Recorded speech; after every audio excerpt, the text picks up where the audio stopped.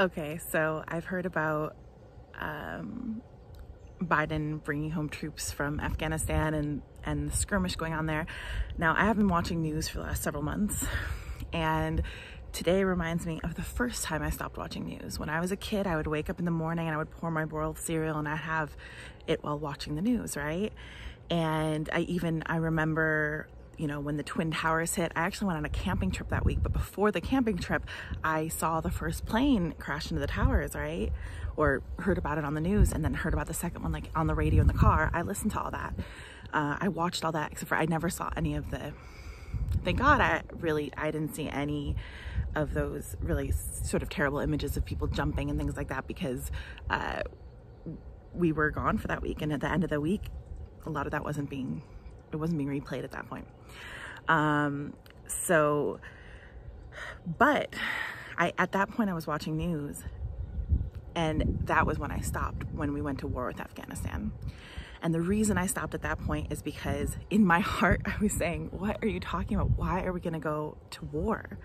Like, how can we justify murdering people as a making things right for people being murdered? You know, to me, that never makes sense, right? An eye for an eye does not make sense. So I really stopped watching the news at that point.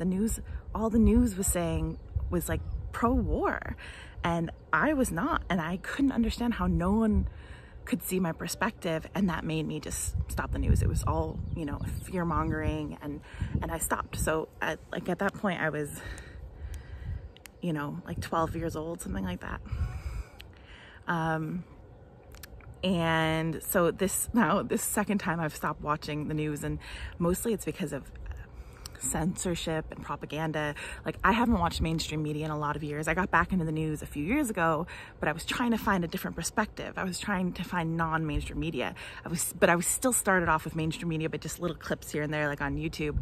And finally I started to find like YouTube media, Twitter, and like that was great, and it was a different perspective, but even that was influenced, and I wanted to take some time away from that. So knowing that, I have not watched any news.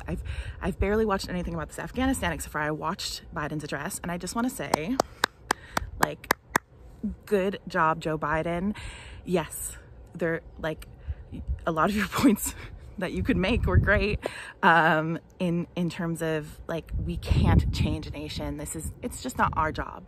And the biggest negative feedback towards him I've heard, or like how terrible this is because of the women and what's going to happen to them under the Taliban. And I'm not saying that's not a concern. I'm just saying that war isn't the way to deal with that concern. There are very real ways we can deal with that concern, like opening up our borders to Afghani people, considering we have been at war in their country for 20 years. We can say we will accept you if you need a safe place. That is a real concrete way that we can help people. Going and bombing people is never a concrete way to help people.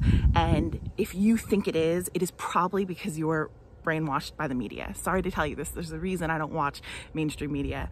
If you're making some argument on behalf of women and thinking that the logical solution of that argument is war, there's something messed up in your logic stream.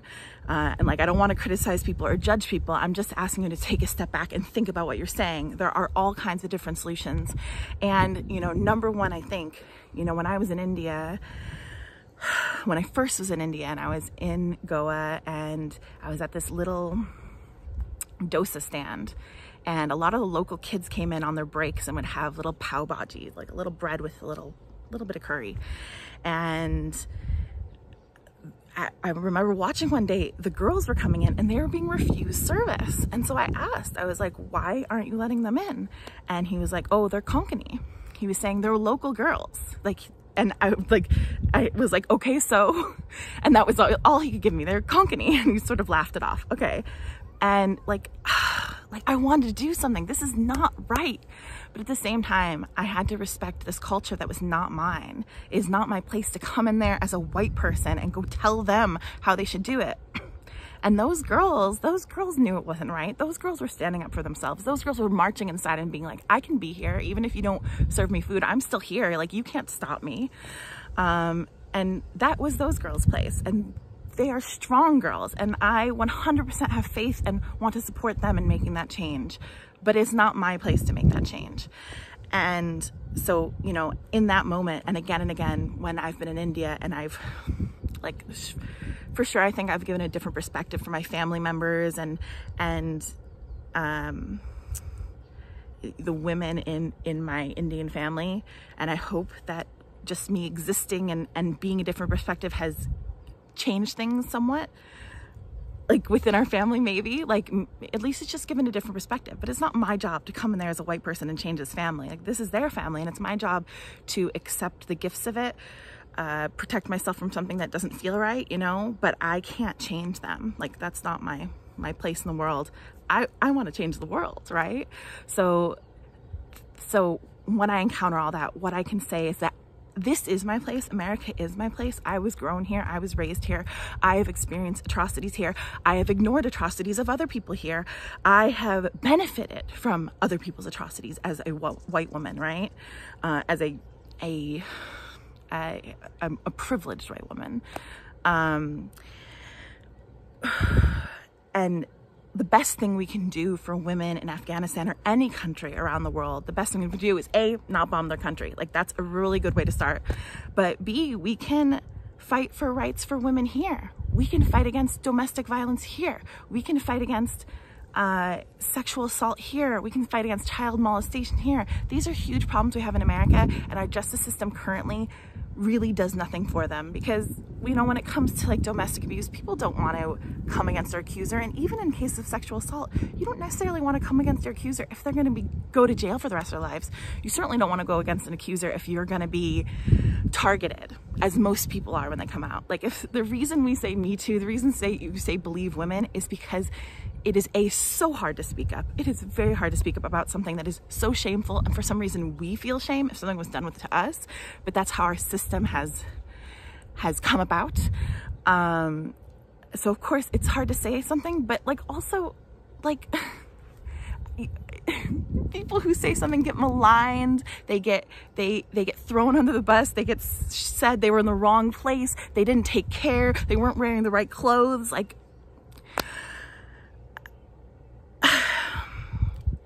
if you really want to help women in Afghanistan, it's time to stand up for women here. And like, so this brings me around to Me Too. Like, go Biden, you did great. And this is a great reflection of our justice system, because I believe Tara Reade. Me Too. I believe Tara Reade. And I believe that even rapists can make good decisions.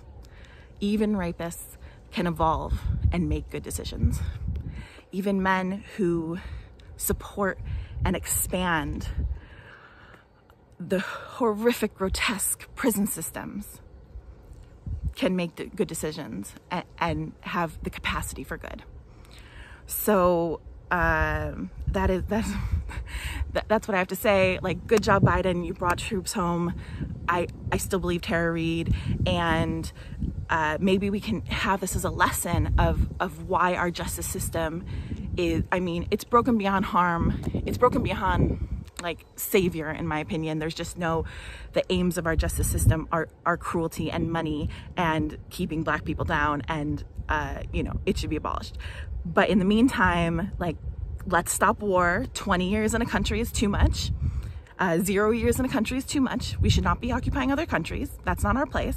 And let's do some internal work here and see what we can do about sexual assault, domestic violence, and, you know, childhood molestation. You know, I would really love to see us tackle these topics at home and help to make positive ripples around the world. So good job, Joe Biden. #Me Too. I believe you, Tara.